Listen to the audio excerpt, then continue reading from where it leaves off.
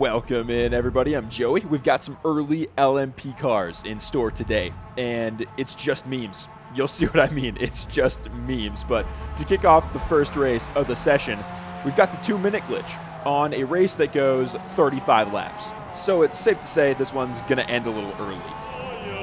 There's more gifts to come on lap 2 because this guy just can't get enough of my rear end and sends me eating a nice buffet of concrete over there in the wall. I'll fall to like 5th or something. And then like 30 seconds later, the race ends abruptly and I can just go off and fuck myself, I guess. I don't know really what else to do.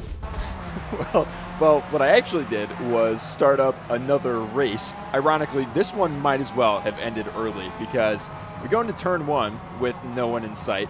And then we'll skip to the final lap of the race. I ended up being about 20 seconds ahead of second place. So far, good racing, a little hard to come by in this early LMP hopper. But the third race ended up being a pretty fun one. So we're at Kyalami, first race in the Nissan, and we're starting in 15th. Got a really nice jump and got right around the other Nissan. Taking the dogleg to the right, the Toyota behind was basically doubling my speed, came out of nowhere and scared the shit out of me. Into turn 1, we're braking a little early, so I ran into the guy in front, but the guy behind me did not have enough time to stop. And I've been kicked to the curb along with a couple of other guys, so we're back at the back of the pack. This guy with one of the worst rejoins just did not look around to see where he was going, where he was rejoining, and then just ends up spitting himself out. Probably for the second time. There was some reason that he was out in the sand or grass over there before.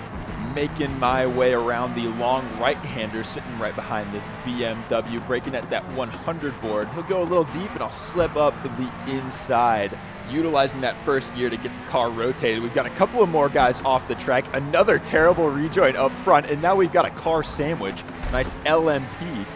Lettuce, mayo, and pickle, I guess. I don't fucking know what I'm saying, but we're heading up the hill. We got one free position out of that. We'll break into the... Well, I think it's safe to say that one part of that sandwich was not fucking happy. So I'll take full advantage of that, grab a couple of free positions on top of that one that we already got. Here comes another one, another guy off in the sand. The driving standards are just on another level. We'll skip to lap 3. This guy, I think, just gave up. He saw the standards and wanted nothing else to do with it. Maybe lost too many brain cells and just decided, I'm going to bed. Hey, I understand, man. I've been there. We've all been there. Coming through the hairpin, we had a small incident with the guys up front, and then the guy on the outside looked to cut across, slowed the guy on the inside goose down a little bit, and then he'll come across, almost push me off into the grass. At this point, I was a little concerned. You know, he's getting a little touchy-feely. I'm not sure if I'm going to go as far to call him a pervert yet, but, you know, he's definitely getting up in the business. So we'll just keep an eye on him for now, and we'll try to overtake third place and catch back up to him. We might be able to do that into the final turn, slipping up the inside. There we go, onto the podium with 7 laps to go. And I was trying to get the move done on second place for a couple of laps. Here's my first attempt through the final corner again, trying to get that run, but the BMW is a little quicker there, so it's not quite going to work out for me that time. He'll start pulling away down the straight, even with me in the draft, so it's going to be hard to get the move done there on those straights. And then next lap, lap 5 of 10, I'll go ahead and dip into the pits. We're halfway through, get another set of mediums, and when we're coming out, it's going to be 12th place, so quite a few people have not pit yet. That makes me think there are probably a few people on the hard tires, so we'll see how that stacks up on the last couple of laps when we all end up coming back together. But for now, we're stuck back here in 12th, but we'll make that 11th as we come around here. Another guy off deep in the sand. It has only been a couple of days that this hopper's been available, so usually the standards start getting a little better towards the end of the week when people have gotten used to the cars and there was another guy off in the wall, and you know, people have had a chance to drive the cars a bit and get used to the tracks and get some braking points down and stuff like that. So here, end of lap 6, bunch of people going into the pit, so we'll climb up into 5th place. They might have tried to go one extra lap on mediums. I can't imagine they were on hards. They could probably go at least one more lap if they were. So later in the week, again, we'll know the meta strategy as well. So we're all just experimenting here. through turn 1, I'm finally going to get a move done on this guy. There was a little contact, but I think it was clean enough. But then we're getting spun. But after the spin, he did slow down for me, so he's a nice guy. These things happen. We'll just continue on and start from here, then end of lap 7. Here we go. We caught up to 3rd place. Up the incline, we'll go around Cheetah here in just a second. This is where I noticed that this guy might be dealing with some pretty serious tire wear, and I was surprised he didn't go into the pits. And when I tried to go around the outside, he goes pretty deep and then very wide, and that drags me off the track with him. Now, I'm all grumpy because I'm running out of skill. I've done 8 laps without a crash, and we know how rare that is. Pretty damn rare.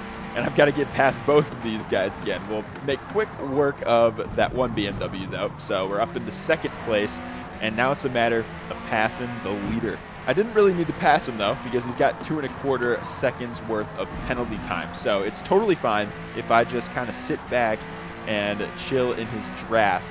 That would be the safe thing to do, and the gap to 3rd place is increasing. That's at about 1.5 seconds, so it's looking pretty good for me right here. I can just sit behind 1st place and still get this win, but I'm not going to need to sit behind him. The sand in this one was just deadly. That will do it for this race. Here's us coming around the final corner. That gap got up to 6 seconds, so we had a nice, comfortable finish and bring home a W for Nissan. It's definitely got the pace to keep up with those BMWs, which seems to be the most popular choice in the class. On paper, it's got the best stats, so that's not too surprising, and there were plenty in this lobby too. So we'll celebrate the win with a shoey and then hop straight into the next race, which was a little bit of a disaster. So we'll start off by hitting this guy in front of me who didn't accelerate off the start, and of course I'll get penalized 2.25 seconds for that. Thanks to dick face there. Then here's where I mess up. I end up putting this guy a couple of rows deep into the sand. So I'll park the car, kind of put myself in a timeout, and just think about what I've done and how I'm going to do better in the future. That's what my parents would want me to do. So I had that heart-to-heart with myself, but the Forza gods didn't feel like that was enough. So here we are, lap 9 of 9, final lap. We're going at it with 5th place here. Pin to the curb, we touch, and we're through, but up ahead, there's a crash, and I don't decide which way to go in time, and I just end up smacking straight into the back of this guy. Then I get spanked with that 5 seconds, and the Xbox almost goes flying out the window. Then I cross the line, and it was 8th place, but after the penalties take effect, it's going to be 11th. This video has been an emotional roller coaster. We've been up, and now I think we hit the low. Those two guys are spinning each other out in the straight and taking everybody else out behind me. That's always great. So hopefully we're on the way back up. And we're going into turn 1. I got ghosted out. I'm going to tap the guy in front through. Everyone else is dead. I'm up into 3rd place through turn 1. Nice. I'll just tell you now, because we're through the pack, half of this lobby ends up leaving before the end of the race. This was absolutely nuts. I don't know what's going on back there. If nukes were going off, no clue.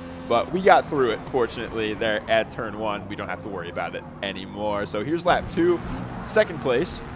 Carries a bit too much speed off the straight and ends up going off, but he'll end up catching back up. You would expect. His name is LMP 123.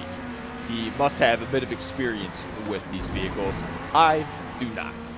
I'm a dirty casual when it comes to these things. So he went around the outside with a really good move, but we're going to have a chance to come back at him down the straight. And I'm thinking I've got a slightly different tune on it, definitely for top speed, because even with the draft, I think we're gaining really quickly on him there. The pass gets done with plenty of time before turn 1, but we're going to have an incident. Coming around the corner, we're going to get tapped on the rear end ever so slightly, and he's lost control of the car and is in the wall. So we've lost a Ferrari buddy, RIP.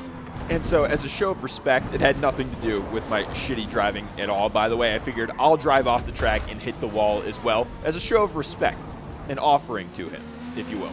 I definitely didn't just make a huge mistake and drop 2 spots into 4th. Didn't do that at all. Now I've put myself in a bit of a pickle. I have dropped those 2 spots, and I'll try to make the pass on this other Ferrari coming down the straight into the 90-degree left-hander, braking nice and late down in the first gear, get that rotation out of the car, and there we go, up into third place.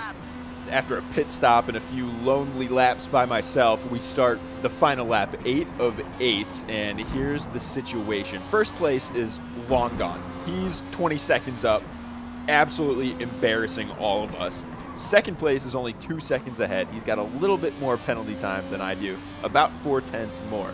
So we've got a chance at catching up to him, and we're already bringing that gap down to about a second and a half. And while we're taking a look at the time gaps on the leaderboard, you can see up there, 10 players left in this lobby. We started with 22, and we're down to 10. That's more than half. Some disgusting acts were committed back there, for sure. Now we've got 3 turns left in the race. If things stayed as they are now, we'd have second place based on penalty time. But my greedy ass wants to get second place fair and square. We want to make the pass. So I'm trying to put the pressure on as much as I can, getting a ton under braking through the final corner. He goes deep over the grass. That's going to slow his momentum down as we're going up the hill. And now we're side by side, drag racing it to the line. I'm about a car length ahead, and we're going to take it. There's second place. That was a really fun race there. Grabbing 8 spots, or moving up 8 spots. And have a look at low-fat soda in that Bentley. Putting up a 149.6. That is nuts. Dude just chugged a bunch of Diet Cokes and went out there and set a record. That's pretty awesome. I think that's a good one to call it a video on. So I hope you guys enjoyed. If you did, do all the stuff the YouTubers tell you to do at the ends of videos, and I'll talk to you soon. All right, bye everybody.